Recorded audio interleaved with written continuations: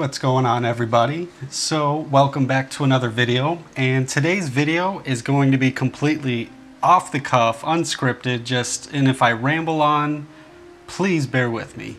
So I wanted to do this video for a couple reasons. One, I'm reformulating an older fragrance of mine that I made a year ago, and I wanted to walk you through currently where it's at. Ran into a couple troublesome spots, which I'll talk you through. But then I also kind of wanted to make a few points while I made this video about one, the power of percent or percentage. A lot of people underestimate the power of a fraction of a percent of a certain material can do in your blend, and I'll talk about that a little bit more later. But the power of percent is so important, especially if you are dealing with high odor strength materials. Like if you use something and it's off by like maybe 0.5%, that could throw off the entire blend completely. And it just boggles my mind that the power of a fraction of a percent is so important. Another point that I wanted to bring up before we start going through all these things and I start, formulating, is when you're making trial blends and trial batches, let me just put that in there real quick. It's always important to make minor changes, because usually when you're blending trial batches, you're going to go through maybe 10, 15, 20 different trial batches.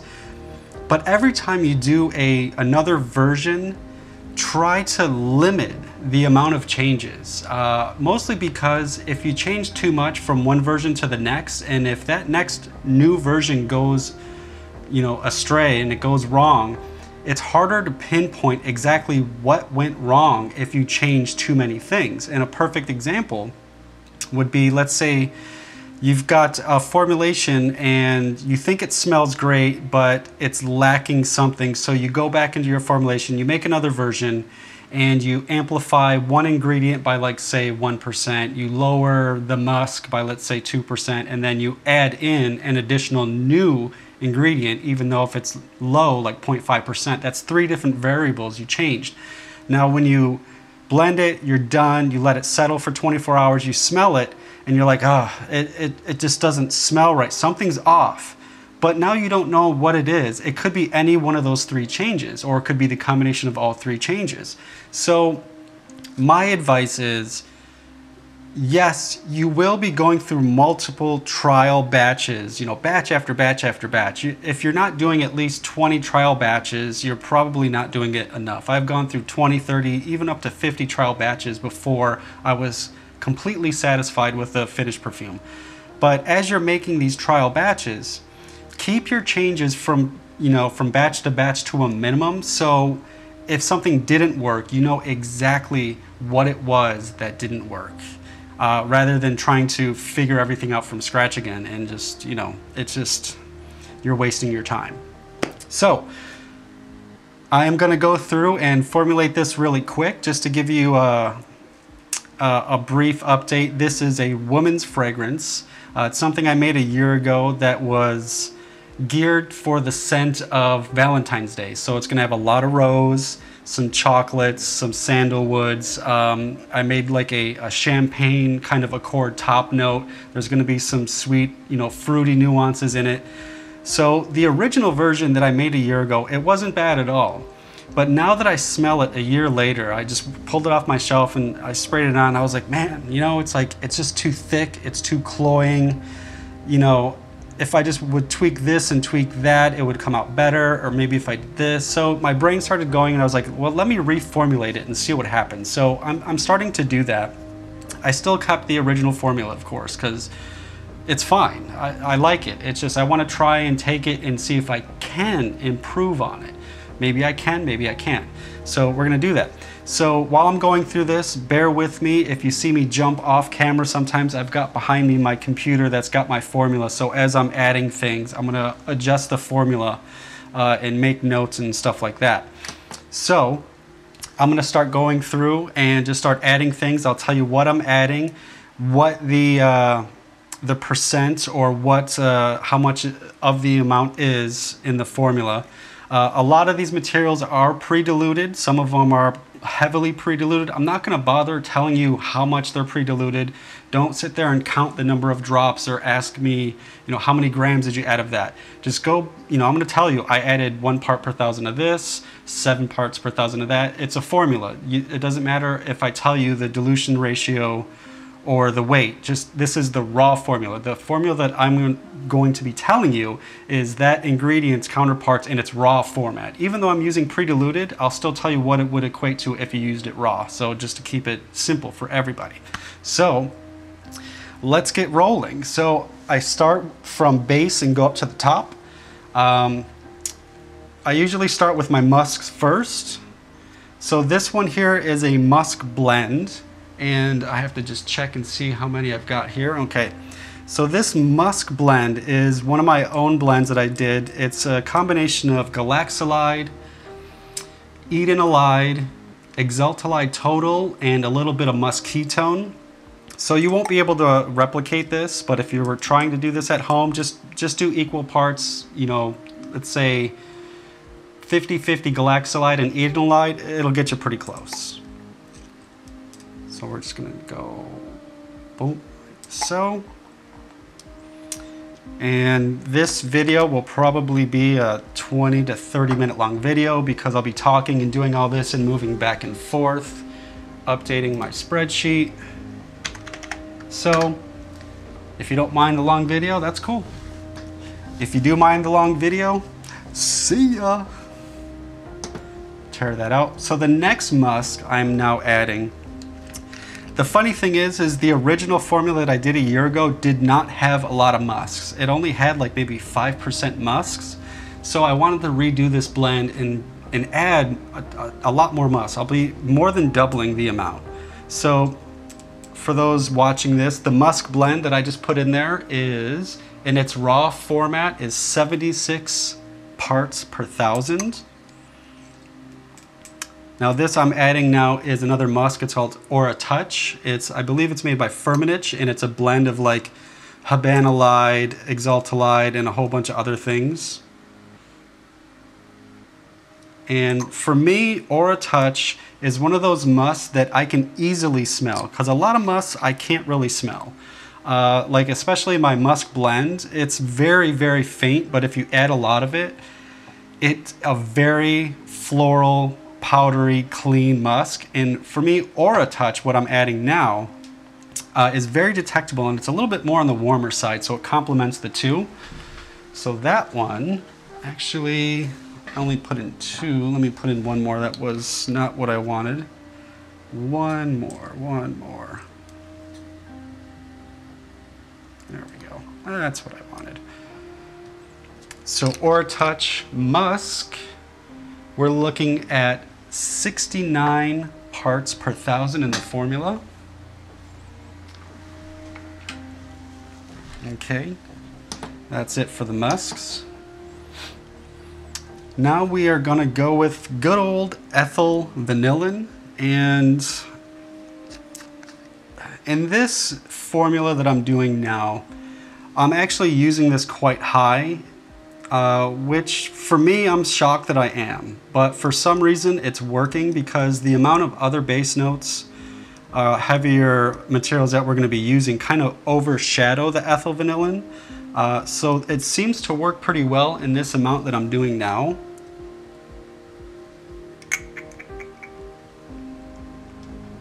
And that, let me just update this.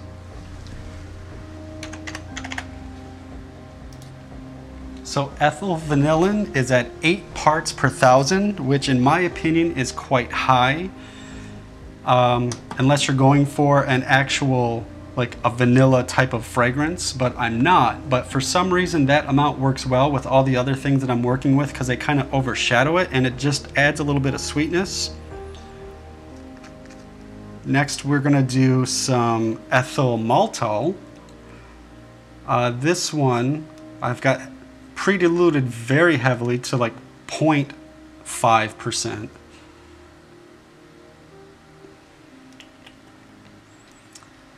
And I do that because I want to keep this very low in the formula. It's at, hold on one second. Ethyl maltol is at 1 part per thousand in this formula, and I do that because to my nose, I can easily smell ethyl maltol a mile away in any fragrance that I've ever smelled. If I'm at a department store smelling things, whatever, the minute I smell it, if there's ethyl maltol in it, I can be like, yep, they're using ethyl maltol. And my nose picks up so easily.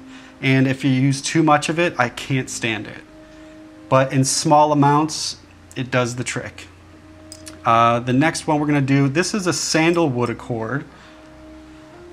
And this one is a pre-made accord that I did. It's got like maybe 6 or 7 materials in it. It's a combination of like ebenol, javanol,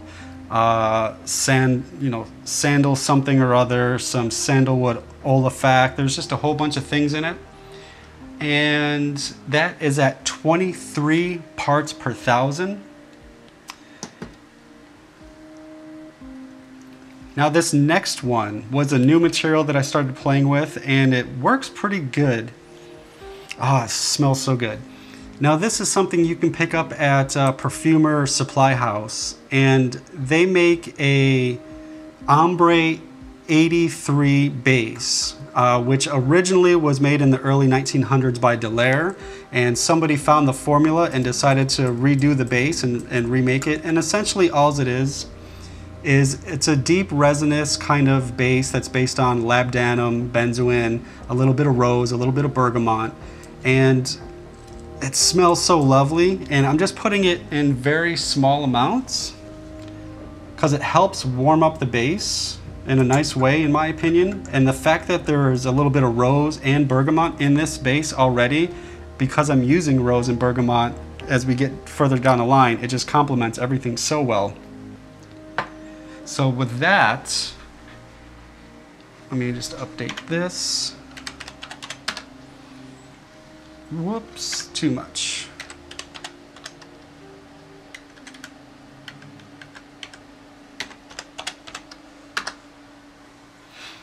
So with the Ombre 83 base, we are at 29 parts per thousand. Now we're going to go with a little bit of civet.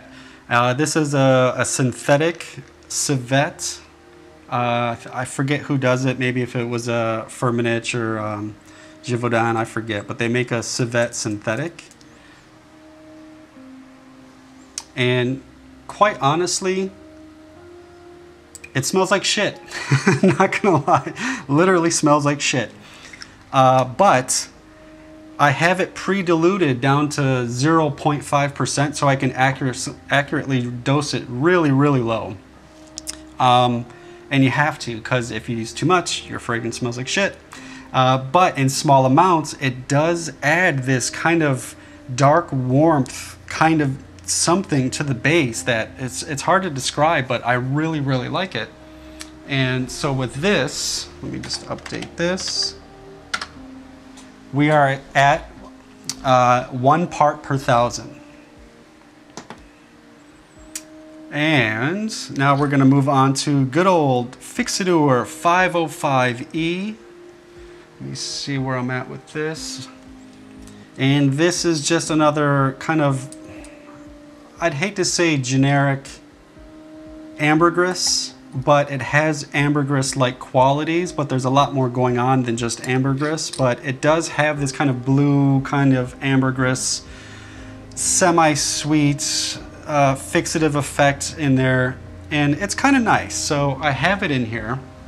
Let me just update this now that I added that.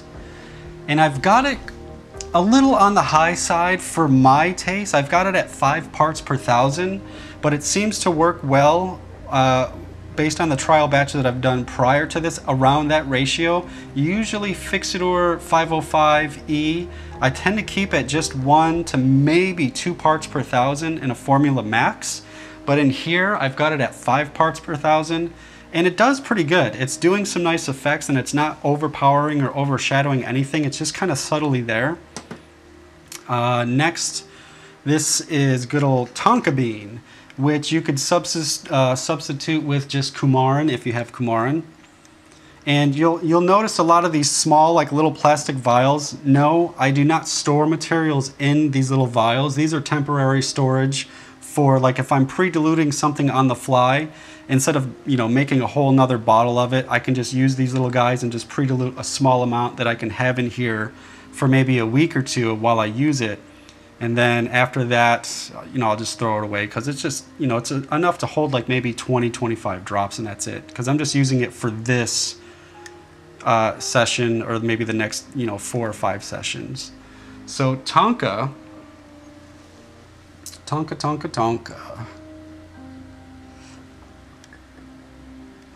is a favorite ingredient of mine, but hold on, let me just update that.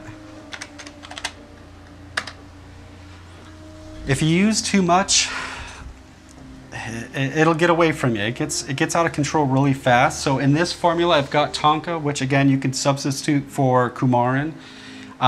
It's at 13 parts per thousand. If you're using coumarin, probably stick around 10 parts per thousand. Don't go any higher than that, because it gets too gourmandish and too dark, in my opinion. All right, so that was pretty much it for all the base. There's some other materials that are going to be long lasting, but I'm kind of considering them as middle notes. So gotta go with good old Isoe Super. I'm sorry, I'm jumping around. I'm not done with the base. Duh. I skipped. Okay, so the next material, Isobutavan, which is another vanillin-like material. It's a little bit more creamier than, like, say, vanillin or ethyl vanillin. It has like a kind of, some people say cream soda vibe. I get that a little bit, but to me, Isobutavan is a little bit more creamy, like melted white chocolate is the best way to describe it. So piggybacking this with ethyl vanillin just kind of solidifies that sweetness that I'm looking for in the base. And again, because this is a Valentine's Day themed fragrance, I need some sweetness in the base to go with that, you know, those rich chocolates and vanillas and things like that. And so Isobutavan in this formula is at 9 parts per thousand. Again, that's a little higher than I like typically, but in this formula, because I want this formula to be sweet, that ratio works well. Usually Isobutavan I tend to keep at 3 to 4 parts per thousand, but in this formula it's at 9 parts per thousand. Next up is one that I almost didn't put in, but I tested it and tried it, and it seems to work okay, and that's just regular old beeswax Absolute. And I've got it pre-diluted pretty heavily down to 0.5%, because if I use too much of it, it really stinks up the perfume, because you get more, when people think beeswax Absolute, they think, you know, honey and stuff like that, and no. Beeswax Absolute is a lot more than just honey, in my opinion. Let me just update this.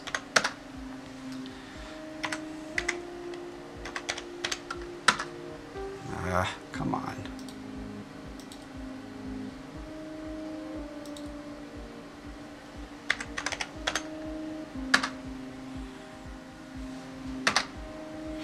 So beeswax Absolute has a definite dirty grittiness to it. So yes, you do get this semi-sweet honeyness to it, but you get a lot of dirty, almost tobacco-like qualities with it as well. So it has some sweetness, which I do like, and it has a little bit of dirtiness, which I do like. It does add something to the base that I'm kind of liking. So with beeswax Absolute, I'm keeping it at 1 part per thousand in this formula. And now we've got, I believe this is made by Perfumery, and it's called Pretty Oud. It's a synthetic oud base, and truth be told, there's nothing pretty about it. It's pretty stinky in my opinion. But then again, oud is kind of like a stinky wood. So with all the different sweet and dark things we're putting into the base and all the musts that we're doing, I did want to dirty up the sandalwood that we added earlier, just a hair. So with Pretty Oud, let me just update this. I'm keeping it at 6 parts per thousand. Usually around 5 to 6 parts per thousand is where you want to keep Pretty Oud in a formula if you want it subtly there. If you're making an actual like oud fragrance, you can probably amp it up to 10 parts per thousand. But in this one, I don't want it to overpower anything. I don't want this to be an oud fragrance, but I do want a little bit of dirt to go with that sandalwood. So Pretty Oud is kind of helping in that sense. So again, Pretty Oud is at 6 parts per thousand. Now we can move on to the middle notes. And we're going back here, ISOE Super. Always, always, always have ISOE Super in my blends. Whether if it's in low amounts, you know, or whatever, I always have it. I'm always reaching for it. It's just one of my go-tos. Let me see here. Bum, bum. And one more.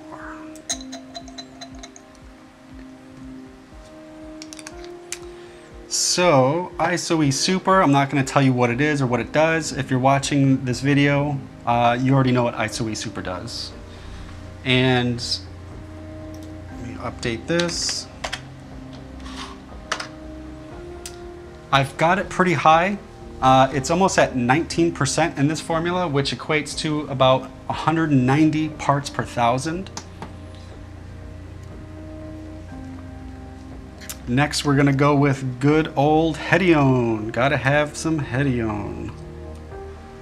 And where are we at with this one? All right, so we go 1, 2. And if, again, same like I said with ISOE Super, for anyone watching this channel, you already know what Hedione is, what it does, how important and valuable it is. Let me just update this, and it's already good. So this is also at 19% in the formula, which is about 190 parts per thousand. So ISOE Super and Hedione, quite high in this formula, 19% for both. And now we're going to add in a violety, powdery, floral substance. I hope I'm pronouncing this right. Isoraldine 95. You can get it in 75, 95. Some people, you know, can reach for Ionone Beta, you know, some sort of ionones, like for a violety-like effect. In this one, I'm doing the Jesus, I can't even talk. Isoraldine 95. And I'm keeping it low in this formula because this particular substance of all the ionones, in my nose, its odor strength is a hell of a lot stronger than all the ionones. For some reason, this one's strong to my nose anyways. Let me just update this. So we're at 24 parts per thousand with that material. Now we're going to add in, so you're probably noticing that I'm jumping around from different materials. I'm not grouping florals together. It's just my materials are randomly laid out, so I'm sorry if we jump from one floral to something different to a different floral to something else. So anyways, the next material is going to be a basic cinnamon accord, which is nothing more than cinnamic aldehyde and cinnamon leaf essential oil.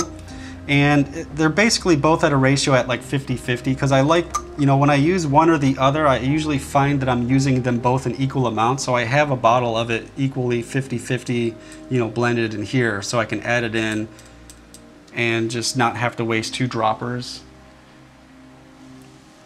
So with this,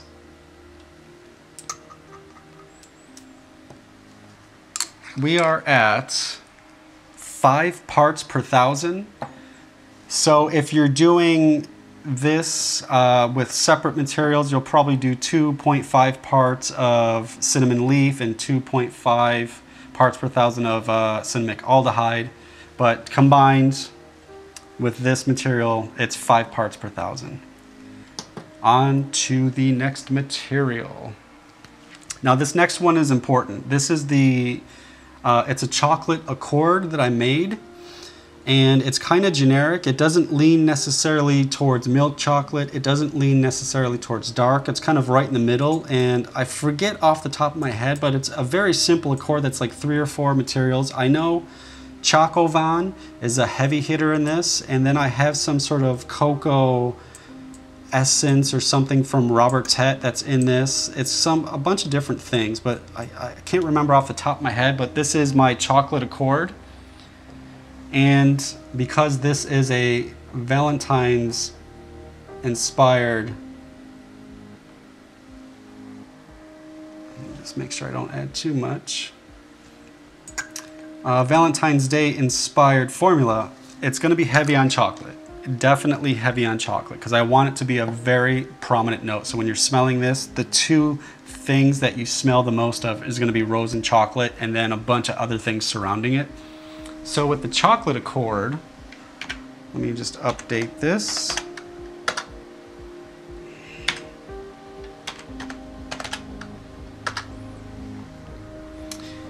It's quite high. It's a little above 4% in the overall formula, which is exactly 43 parts per thousand in this formula. All right, so next on the list, we're gonna go to some of the rose materials, not all of them, because they're kind of all over the place. Usually when I go for a rose material, like Rose Jivco by Givaudan, it just seems to work for me. If you want a very generic rose, like when I mean generic, I mean it's pretty generic, but it works. It's a realistic smelling rose, but it's very generic in my opinion. But it does work.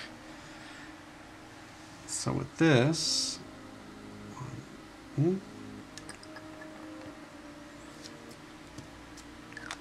but I will tell you this, Rose Jivco, oh shit, Rose Jivco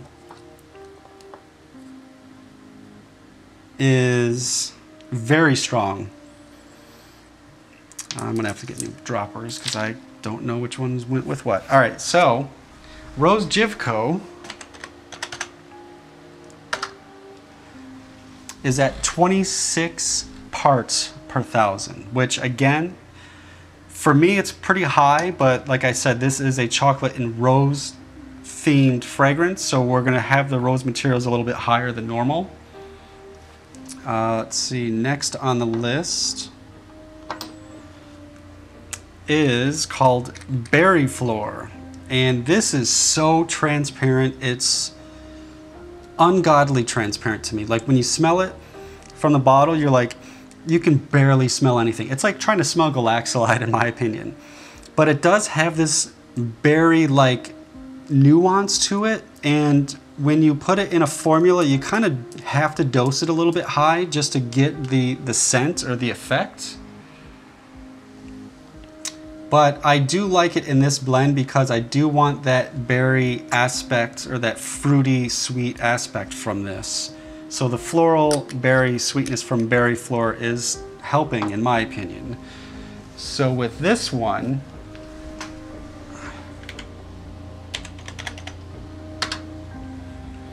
we are at 47 parts per thousand. Next on the list is Plumeria. Some people, what's another word for Plumeria? I forget. Frangipani. Frangipani, Plumeria, same thing, potato, potato. This one actually is sold from Perfumer Supply House, and it's made by Paul Killer. And it smells pretty good. It's a pretty dead-on rendition of a plumeria flower. It's got this nice, semi-sweet, kind of narcotic, little bit spicy, but it's when you smell it, it's like, yeah, that's plumeria, all right. And he did a really good job on making this. So I am using a little bit of this in this blend because I like the semi-sweet and the slightly spicy narcotic that you get from it in this blend. It seems to balance a lot of the other materials out that are too clean smelling. And this one is at 32 parts per thousand. Make sure I got that right. Yep. Okay. Next on the list, we're going to add some fruits, some dried fruits. And this one is, I forget who makes it. Maybe it's Givaudan, maybe it's Firmenich. I off the top of my head, I don't remember, but it's called Fruit Sec. And it is a base, a synthetic base, and it just basically smells like dried fruits.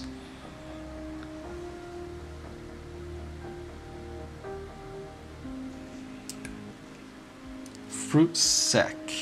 And I'm always considering adding more of this because I really like the way this smells, but I am not. And in this one,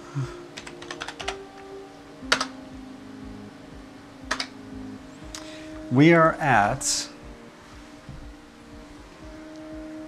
23 parts per thousand. Okay. Next on the list, Damascone Beta. This is to help support the rosy aspects of the rose note in here. And this is a super, super diffusive, strong material. I've got it pre-diluted down to 1%.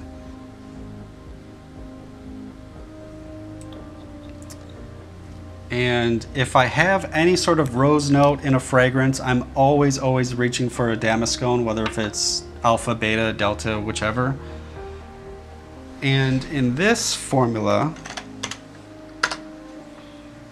we are at 2 parts per thousand. But the thing is though, you gotta watch out your ratios with Damascones because the IFRA restrictions on this, you can't go over 0.04%, I believe, or something like that in the finished product after you dilute everything in alcohol and it's, nicely packaged. But if you stick around, 2 parts per thousand, that's a good safe zone, but you tend to not want to go any higher than that, in my opinion. Next on the list, we're going to add something a little to kind of green it up a little bit, but not too much. And this is your cis-3 hexanol salicylate. And forgive my brutal pronunciations on some of these things, but whatever.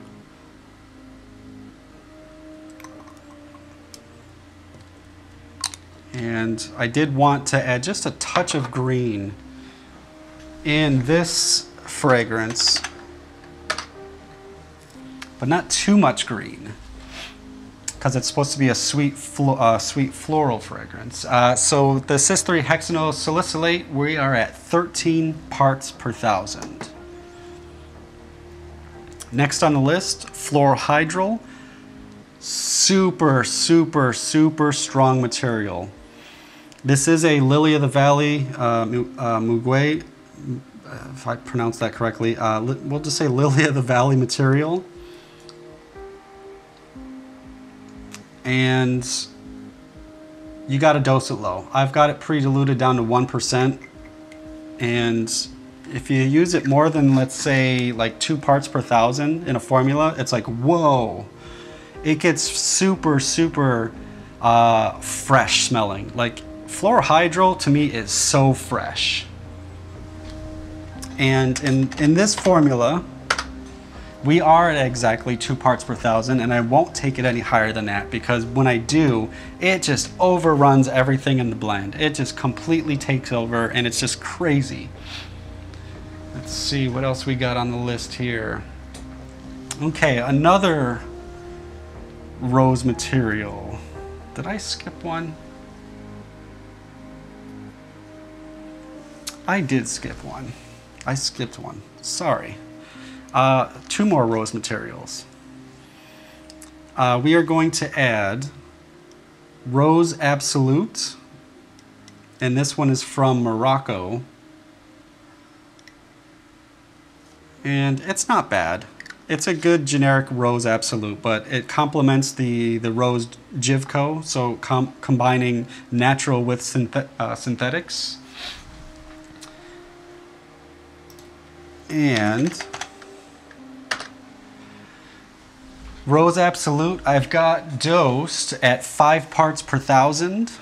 So that's about average when people are using like absolutes. They tend not to go too crazy with naturals because they're so goddamn expensive.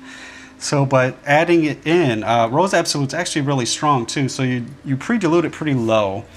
So 5 parts per thousand in this formula. And then the next or the last rose material is, this one is from IFF, and it's called Rose Ultimate Extract. And the funny thing is with this material, it is a natural, but it's not necessarily an absolute.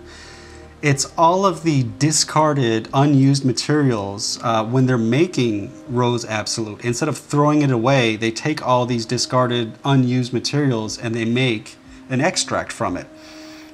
So yes, it is rosy smelling, but it is a very dirty smelling rose because there's a lot more than just rose in this. There's just not to say that it's garbage, but there's a lot going on with Rose Ultimate Extract. And it smells nice though, because it is a rosy material, but it's a very dirty tobacco. It's almost 50-50 rose and tobacco in my opinion. It's that dirty. So with this one, we are gonna be roughly at almost the same dosage as Rose Absolute. So it's at 6 parts per thousand. All right, so that's it for the rosy materials. On to some of the top notes. Top notes. I pre-made this, what I'm calling a champagne accord. I tried my best to make a very basic generic note that kind of was reminiscent of champagne because I thought that would fit the theme of Valentine's Day because, you know, you celebrate, you're drinking, you know, wine or champagne or something like that. So with this one, what it is, well, let me just dose this bad boy real quick. It's a combination of pink pepper, white grapefruit, I forget which aldehyde, but one of the aldehydes. It could be like maybe C10 or something like that, one of the citrus aldehydes. And then just a small smidge of methyl anthrolate to give it like a grapey nuance, because you know wine is made from grapes. So pink pepper, white grapefruit, a touch of methyl anthrolate, and you mix them up. I forget what the ratios are, but it's primarily pink pepper and grapefruit is going to be the bulk of this. When you combine them, it's got this nose tickling sensation, like this fizzy, bubbly nose tickle, like almost when you smell champagne, you get this the fizz in your nose, and it's bright and it's just sparkling. That's what this does for me. So I kind of made that as a champagne accord. And in this formula, it is at 24 parts per thousand. Let's see, on to aldehyde C11, probably the most common used aldehyde out there. Very fresh, kind of rosy floral kind of aldehyde. So it fits the theme, and this is the one that I'm going for. I've got it pre-diluted real low, like at 0.5%.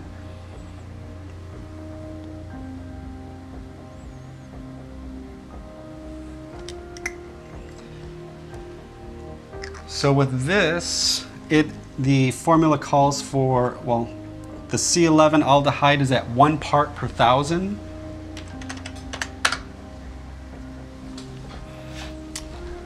Anything aldehyde, whether if it's C10, C12, C11, anything aldehyde, I usually never go over 1 part per thousand of aldehydes combined at all. But since this is the only aldehyde that I'm using, 1 part per thousand seems to work. If I'm using multiple different aldehydes to do different effects, I'll usually dose it even lower. So when the combined of all the aldehydes combined together will be 1 part per thousand. But I'll never go over 1 part per thousand with aldehydes. It just gets out of control for me. Let's see. Next up, floral ozone. And in a sense, I don't want to say that this is an aldehyde because it's not, but it has clean aldehyde-like effects.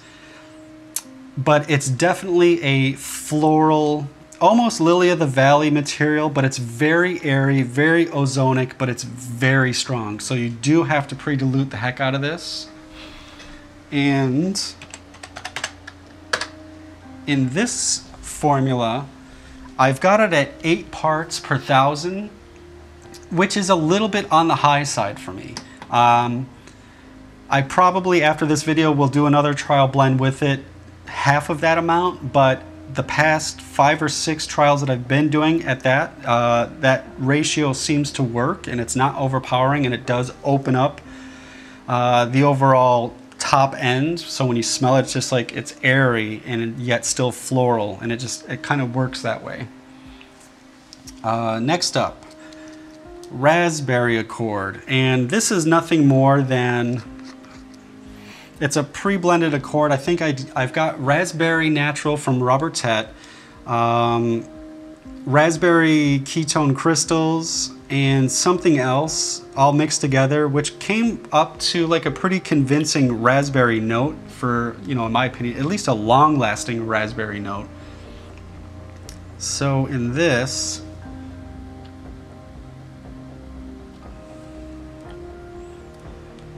raspberry accord that I'm putting in is quite high though. It's at 23 parts per thousand.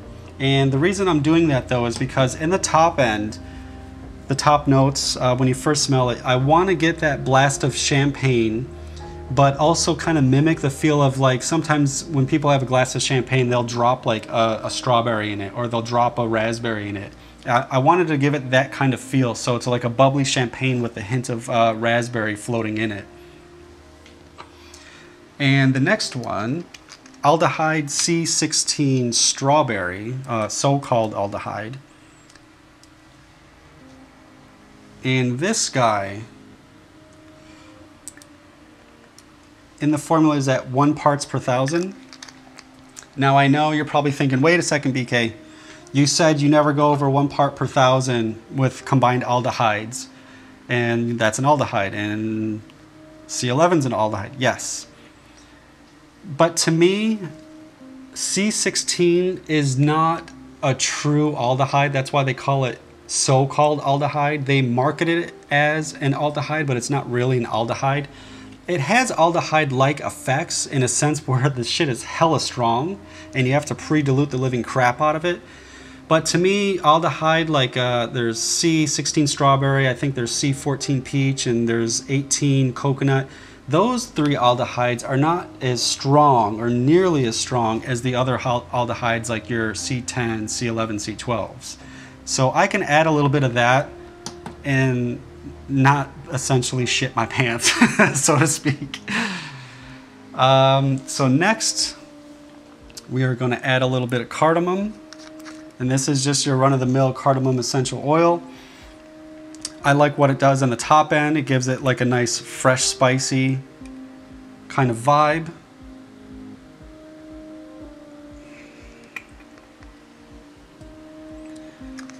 So cardamom, we are at 7 parts per thousand.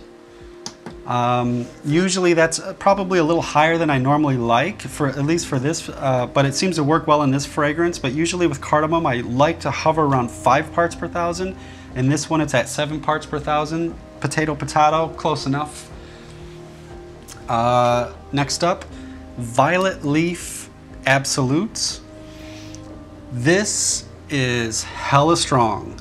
You need to pre-dilute the living crap out of violet leaf absolute.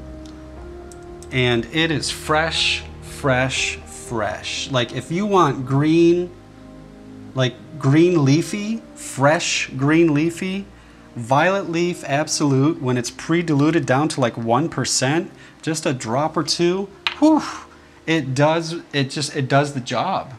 And I love it. So it adds, hold on one second. It adds a nice freshness to it, a green freshness, but not a grassy freshness. It's like this nice wet green leaf. So I've got it at 3 parts per thousand in this formula. Now we're gonna go with good old bergamot essential oil. You have to be careful with dosing bergamot because there are IFRA restrictions.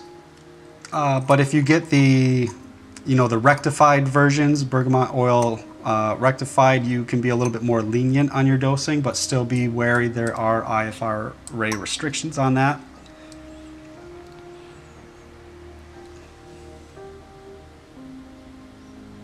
So with bergamot, we are at 60 parts per thousand, so that's roughly 6% of bergamot.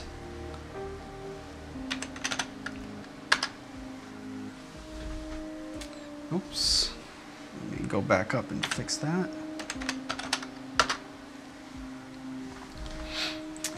Almost done, almost done. Let's see, now we are going to add in a little bit of neroli, and I need to get some new pipettes here. And this is not a neroli essential oil, it's not neroli absolute because that is ungodly expensive. This is a synthetic rendition of neroli. It's just my own basic neroli accord. And for those who want to make their own neroli accord such as this, Jamie Frater, another online perfumer, if you go, I think it's jfrater.com, and you subscribe to his Patreon, and he gives you access to all these great formulas, in which one of them was this neroli accord that he made, and I like it. It does so good for what it does. It's fresh. It's got enough bite and snap to it. And for a top note, it's got this bright, fresh, snappy, linalool-like, slightly orangey vibe, and it just lifts the overall fragrance top end so much for me, even if you do it in small doses. So I've got it at 23 parts per thousand, which is roughly like 2.3% in the formula. And it works. I like it. Like in this blend, it helps transition from champagne, raspberry, cardamom, and all these other things into a floral, which is the neroli, which then goes into the rose, which is the heart of the fragrance. So it's a good transitional, fresh-smelling floral. Now we were going to do some good old pink pepper. And again, this is one of those essential oils, one of these natural essential oils that is just so freaking strong. Like pink pepper oil is so freaking strong. And I've got this one. Let me make sure I've got my, yep. I've got it at 5 parts per thousand in this formula. And to be honest, I don't like to go any higher than 5 parts per thousand of pink pepper in anything that I'm working on because it is just that strong. It is so piercingly strong. You just got to watch out for it. The last material, I swear to God, it's the last one. Last one. This video is running super, super long. So this is bitter almond essential oil, which is really, really high in benzaldehyde. And this scent is kind of like even though it says bitter almond, it's not necessarily almond smelling. It is nutty, but it's very cherry nuanced, almost like a cherry pit. Like after you've eaten the cherry and you're left with a little cherry pit, and you smell the pit, that's what bitter almond oil smells like. But it does have this nice sweetness from the cherry, but just a slight nuttiness to it. And it seems to work well, but the evaporation on benzoaldehyde or bitter almond oil is so quick. It's like you'll smell it in the first 10 minutes of the fragrance and then it's gone.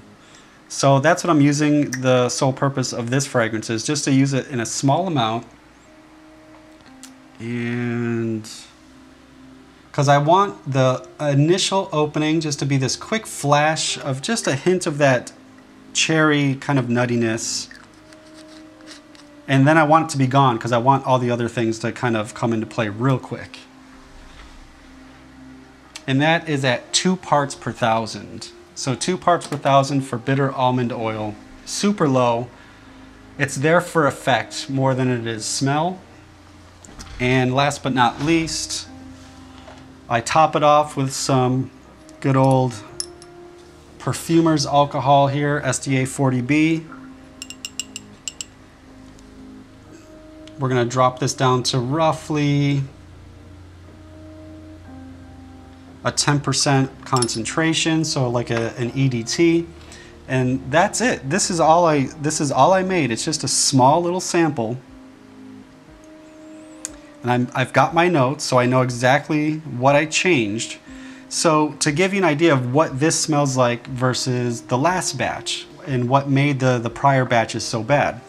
So the first few renditions that I did on this remake were too clean and almost too clean, too powdery. So that's when I went and switched up the musk a little bit and modified a couple other things. And then I was starting to get there. And then the last batch, or the second to the last batch, was quote unquote from my girlfriend. It smelled like you were walking into the Bellagio Hotel on the Vegas Strip, walked into the bathroom, and you just smell all the clean soaps in the room. Like they just cleaned the bathroom and you're just getting all the soaps and the lotion smells. So it was fresh. It was that fresh. So the last one I did after that, I modified, added in some Rose Ultimate because it had that dirty tobacco nuance. I lowered the musk a little bit, and I think I upped the Pretty Oud, and I had her smell that sample, and she said, now it smells like I'm walking into the Bellagio Hotel bathroom after somebody's been smoking a cigarette in there. So it was still clean, but it was just too dirty for her now. So just adding those two, or just modifying those 3 materials, completely altered the fragrance completely, which brings me back to my point that I talked about in the first 2 or 3 minutes of this video, is don't alter too much when you're making changes in your formula, because you won't know what went wrong. So at least in this part, I know what went wrong by adding in, or I added in an additional new material, which was the Rose Ultimate, and I lowered the musk and I upped the Pretty Oud. So now in this formula, I now lowered the Rose Ultimate, I upped the musk back up, and I lowered the Pretty Oud. So now, oh shit, that's chocolatey. That's good though. The funny thing is, for anybody that's new to formulating or making perfumes in general,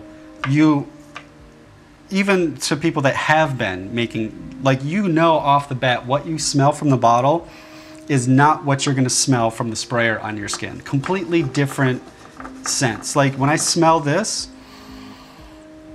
I smell a hell of a lot of chocolate, the musks, a touch of rose. I'm really not picking up much rose, even though you saw me add in 3 rose materials. And it's very fresh still, but it's very chocolatey. But I know once I spray this on skin, it's gonna smell completely different. Like even on my skin versus her skin, when I tested on her skin, they come off different. Like on me, it came off clean. On her, it came off a little bit dirtier on her skin. On my skin, I didn't get it as dirty smelling for some reason. Same formula. But that's it. I'm gonna let this sit for 24 to 48 hours to let everything kind of meld together and settle in nicely. I'll bring it to her and have her smell it and get her thoughts on it. So yeah, that was a long video. Hopefully you guys got some sort of insight, maybe even some inspirations to, you know, play with some new materials. And that's pretty much it. That was my long, probably, what are we at? Was that a 30-minute video? Jesus, 1 hour? Yeah, I'm gonna cut it short now. So with that being said, until next time.